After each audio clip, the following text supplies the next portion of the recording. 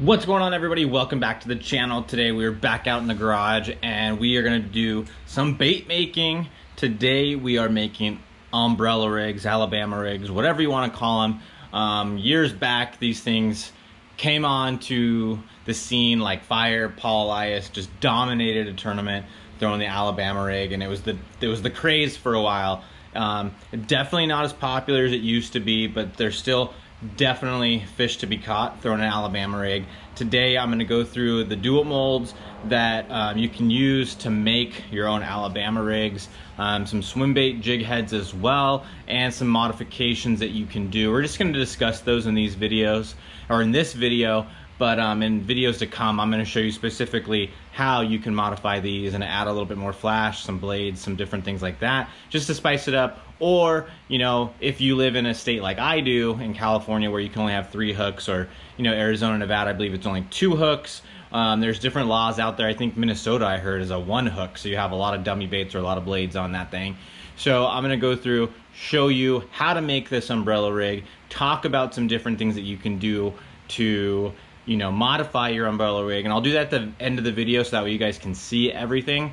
And then what I will also do in another video coming up, don't know exactly when, but soon, I will go through and show you how I modify the wire form and everything from do-it molds to make mine California compliant, how you can make it a little bit more flashy, how you can make it compliant to whatever state you are in. So that's one thing you definitely want to make sure of when you start making your own baits or buying umbrella rigs and stuff like that, is making sure that they are legal where you fish, because there are some different laws in different parts of the country and you need to be careful so you're not going to get in trouble while you're out trying to catch some fish, trying to have a good time, and the next thing you know, you're coming home with a ticket. So stay tuned for today's video. It's going to be all about umbrella rigs, all about Alabama rigs, and I'm going to show you how to make them. Okay, so as you can see right here, we have our swim bait jig heads right here, and they have 3/0 hooks in them, and we have our umbrella rig wire forms from Do It Molds. All this stuff is easily purchased at doitmolds.com,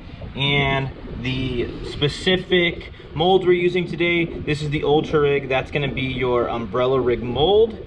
And then we have our shad head rig jig. That's going to be our swim bait jig head mold that we're going to be using in this video. So some of the other equipment that you're going to need for this project is the WB400 wire keeper, and obviously you're going to need a lead pot to pour the lead to make the jig heads and to pour the lead head on the umbrella rig. Those wire keepers are going to go on your swim bait jig head on the bottom. That's going to help you keep the plastic on your jig head.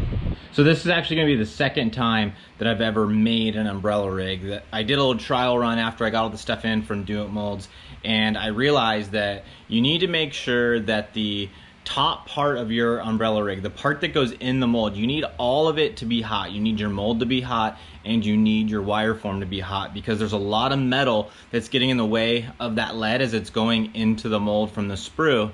So you need to make sure that it's hot, so that way it doesn't get cold and start to harden up before all the lead gets in there. And I'm going to show you how you can heat up your equipment so that way you don't have any of these issues, and something that I like to do that's going to help your lead go into your mold a little bit more smoothly.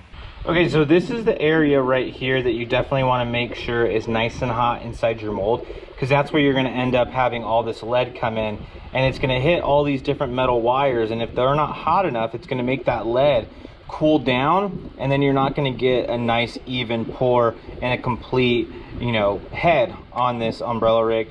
Okay, so as you can see, we have our Ultra Rig set up with our wire form inside the mold. Now, this wire form's super long, so you need to have something outside to stabilize it. Just having another mold is perfect to use to stabilize everything, so that way you can close your mold up nicely. You are going to have to pay attention to how you close up your mold, so that way everything lines up inside your mold correctly, and that way you can get it to close and you're not going to have a bunch of flashing and stuff like that. Okay, so what we're going to do right now is close up our mold, and it does take a little bit of stabilization to get everything to close and line up as it's supposed to. So bear with me while we do this. Okay, so right here, this means it's not in there appropriately. So you have this gap in it that's going to create flashing. So we need to fix that. Our wire form is not inside of our mold how we want it, so we need to set it back down and check out what the issue is and get everything lined up appropriately. Okay, so off camera, I got everything into my mold. As you can see, everything is nice and flush right here. So that means our wire form is inside of our mold the way we want it to pour. So what we're gonna do now, and this is how I like to heat everything up, and what we're gonna do now is set our mold upside down on top of our lead pot like so. This is gonna take the heat from our lead pot and it's gonna heat the mold up and the wire form, and that's gonna help us to get a better pour. Now, I told you a second ago that I show you one of the things that I like to do every once in a while to help everything go in there smoothly, and this dry Teflon lube can really help out. It can help some of the lead go in there a little bit smoother, a little bit easier if you're having issues sometimes. So I'm gonna skip a couple steps here and then go back to the umbrella rig. So I'm gonna leave it up on top of the lead pot to get nice and hot. So I'm gonna set up and start pouring some of these jig heads right here. And what I'm gonna use is 1/4 ounce jig heads. So I'm gonna pour 5 of the same size jig heads and get those ready for our umbrella rig. So the first thing you're gonna do is you're gonna take your hook, and this is a 3/0 hook, and you are gonna lay it right into the mold. This is pretty simple. This is standard in pretty much any project you're gonna do. And then you're gonna take one of these WB400 wire keepers and you're gonna slide it into the mold, and I'll show you that in a second. Okay, so right there is our wire keeper. Hopefully you can see that okay. And what we're gonna do is we're gonna just take that little keeper and we are going to put it inside of our mold, just like so. And it goes right into the slot, right like you can see right there. It goes into that slot. We're gonna close up our mold and then we are going to pour.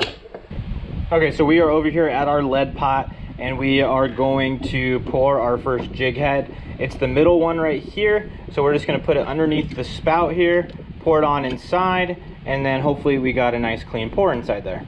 Okay, so we have our lead in there. We're gonna check our jig head, see how it turned out. So we'll open up our mold and it looks like we got a good pour. Let's check the other side. And we do, we have a good pour. So this is our first 1/4 ounce jig head. We'll set this aside and we're gonna make up 4 more. So as you can see, these jig heads still have the sprue, which is this right here. And all you gotta do is just take some cutters, cut it off just like so, and do it on the next one, and then do it on the last one.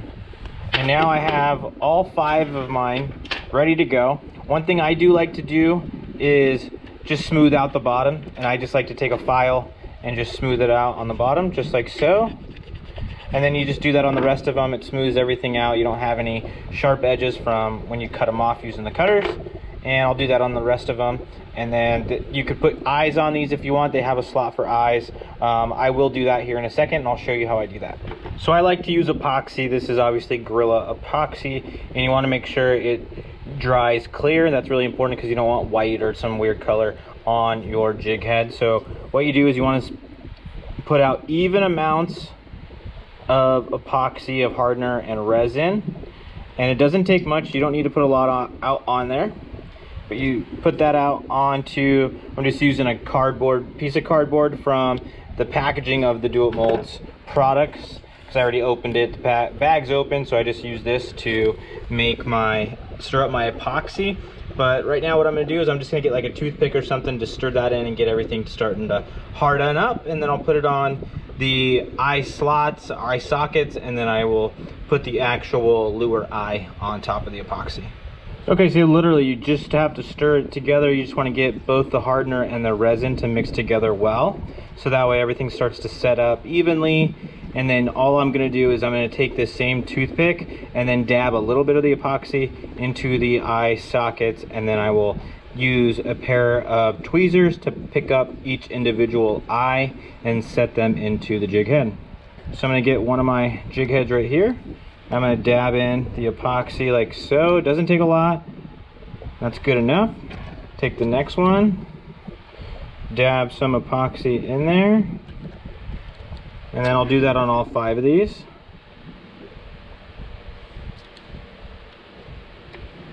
Three. Get number 4.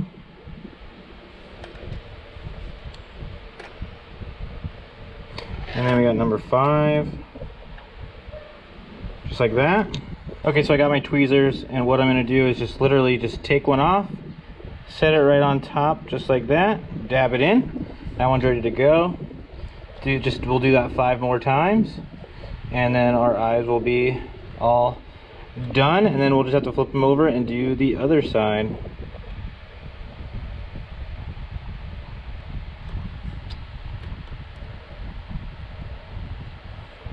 So we just got to keep doing this one by one.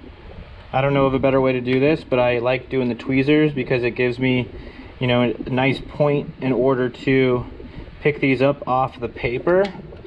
I found that to be one of the easiest ways to go about doing it. So we got all 5 of them in there, so we'll just have to flip them over and do it all over again. So off camera, I finished up all these lure eyes. So you can see, got one on this side and we got one on the other side. I did the other 4 as well. And then what I like to do is I literally just hang them on this wooden dowel I have right here to let them dry.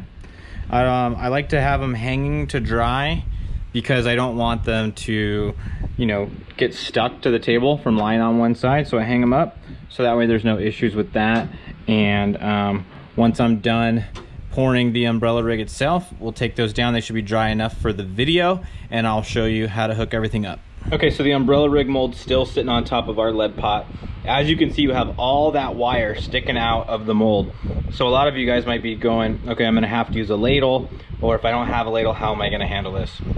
Here's what I figured out, because I don't have a ladle, and this is the only pot that I have to use, so I had to figure out how to make this happen and how to use everything to still make this umbrella rig. So let me show you what I did. So basically how I figured out how to handle this situation is I moved my lead pot to the very edge of my workbench, and what I'm going to do is I'm going to take this mold and I'm going to hang it at an angle so everything hangs off the edge of my table, and that ends up being perfectly underneath the spout of the lead pot, which is right here.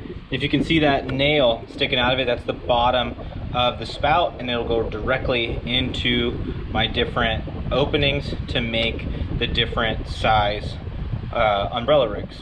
Okay, so I did spray some dry lube into my mold to hopefully help the lead flow in there nice and evenly, and it should be hot enough. And I do have a nice stream of lead coming out of the pot, so I'm gonna put this underneath there, and I'm gonna pour my lead into the mold here in a second. Okay, so we're gonna pour our lead into our mold and see how things go. So our lead is now in there, and we are gonna check it out and see if we have a good pour. Now it's time to see if we got a good pour. So we're gonna open up our mold, see how everything turned out. So far it looks good. Pull it out, check the other side, looks good on the other side. So we are in a position where we can cut our sprue. So here's one side, here's the other side, and then we're gonna cut this off right now. Take our cutters, just cut it off like so. And then I'm gonna take the file and just file this down just a slightly. Doesn't take much, just a little bit to smooth off those sharp edges. And we're good to go. So if you want to, you can add eyes to both of these sides if you want to, and I'll do that in a second. I'm gonna do that off camera because I already showed you guys how to do that. So give me a second, I'll put these eyes on, and then we'll move into putting all of our components on right here. Okay, so we got our lure eyes on our umbrella rig, so we are set up to start putting all of our components on. So before we put all those components on, I do want to touch on one thing. You can obviously paint those jig heads. You can obviously paint the head of the umbrella rig. You could use ProTech paint, which is what I use a lot. I have other videos that show how to powder paint your jigs, your jig heads, whatever. Process is pretty simple. You heat up that lead, you dip it in the paint, and then you're gonna wanna bake everything in order to get that paint nice and hard on there. I don't feel it's necessary for where I live to paint that stuff. I actually like and prefer that plain lead color, the silver lead color, more so than painting. But if you prefer to paint, you can definitely paint it like a shad white or whatever you're trying to imitate, and bake it, get that nice and hard, and you are good to go with that. So I just want to make sure I touched on that, let you guys know that that is an option, that's something you can do. So one thing I do want to make sure I cover with these umbrella rigs is you can see we have 4 different arms on this thing that are all the same size, and we have this other one that's long, and you either want to have the long one on the bottom or in the middle. You can decide how you want to do that, but some of that might be determined based upon the different laws that you have. So like obviously you're going to want the long one if you're in Minnesota or something like that, where you can only have one hook. to be the one that has the hook, and you're going to have your dummies on the shorter side, so that way the fish can come and get the easiest one with the hook on it, because that's probably the one they're going to bite. And then like for California, you can have 3, so your bottom 3 are going to have the hooks on them, and then your top 2 are going to have your dummies or your blades on there. So just make sure to check out the different laws and maximize where your hooks go, so that way the fish that come after these baits are going to have the best chance at getting the hooked baits and not the dummies or the blades.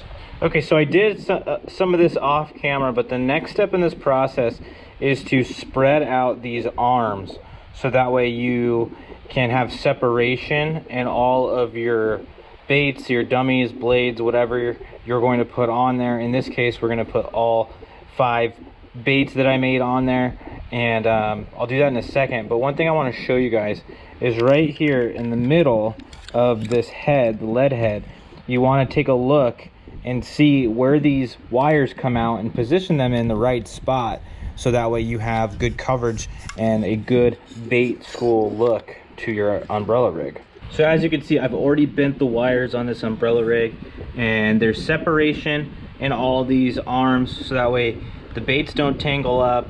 You have a good, nice school look to the umbrella rig. And one of the nice things about this one is that it has that head on it with the different lure eyes in there, so you're gonna have, you know, that bait look to it, or the shad look at the front of this umbrella rig, and then you're gonna have the dummies or your hooked baits with the swim baits on there on the back of this umbrella rig. So you got good coverage, good look to this entire thing. The next step, we are going to get those jig heads put on this umbrella rig. So one really nice thing about this Do It Molds umbrella rig is that it has these snaps and swivels already on there, so it takes a bunch of the steps out of the equation, because if it was just the arms, you'd have to make this bend, you'd have to connect the swivel, and you'd have to connect the snap. But Do It Molds has it covered, and all you have to do is unclip this snap just like this. Just gonna bend it out just a little bit so I have room to put my jig head on there, and literally you just slide the eye of the jig head on there like that, and then close it up, and now you have a bait ready to go on your umbrella rig. And then you do that 4 more times, or how many more times you're allowed to do based on the laws in your state. So as you guys can see right here, I have jig heads on all the different arms of this umbrella rig. I did it off camera. It's pretty simple to put these on. I showed you how to do the first one. You just got to follow that process to do the other 4. And like I said, this is not a legal Alabama rig or umbrella rig that I'm allowed to throw here in California.